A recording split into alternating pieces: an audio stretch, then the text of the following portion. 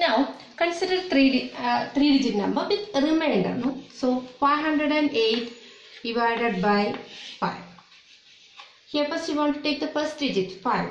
5 ones are 5. What is the remainder? 5 minus 5 is 0. Now you take this 0. In 0, 5 zeros are 0. Now you take this 8. 8.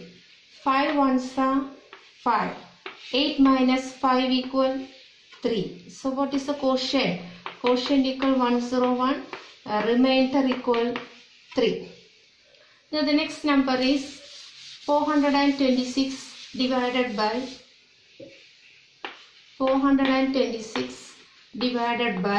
4. Again 4 ones are 4. Now take 2. 2 is less than 4, so put a 0 here. Now take this 6. 4 in 4 table, 4 ones are 4, 4 twos are 8, 4 threes are 12, 4 fours are 16, 4 fives are 20, 4 6 are 24, 4 sevens are 28, that is greater than 26. So 4 6 are 24. Now you subtract, you get 2. So what is the quotient? Quotient equal 106. And what is remainder? Remainder equal 2. Now next one more number.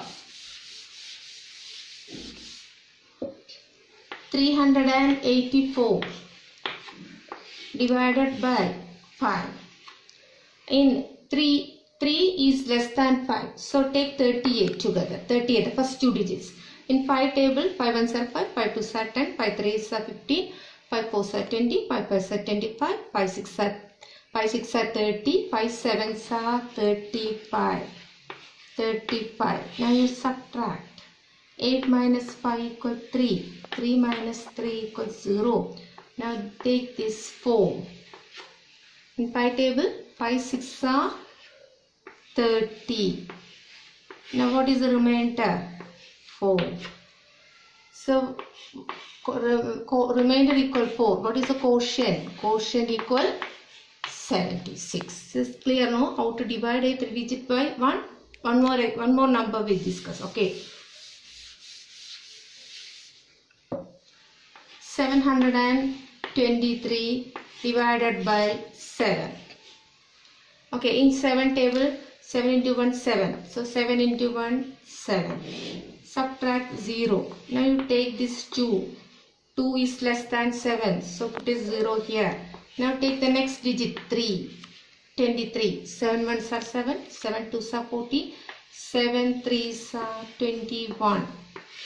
Now 3 minus 1 equal 2. 2 minus 2 equal to 0. Therefore quotient equal to 103 and remainder equal 2. Now how to divide a 3 digit by 1 digit and the remainder is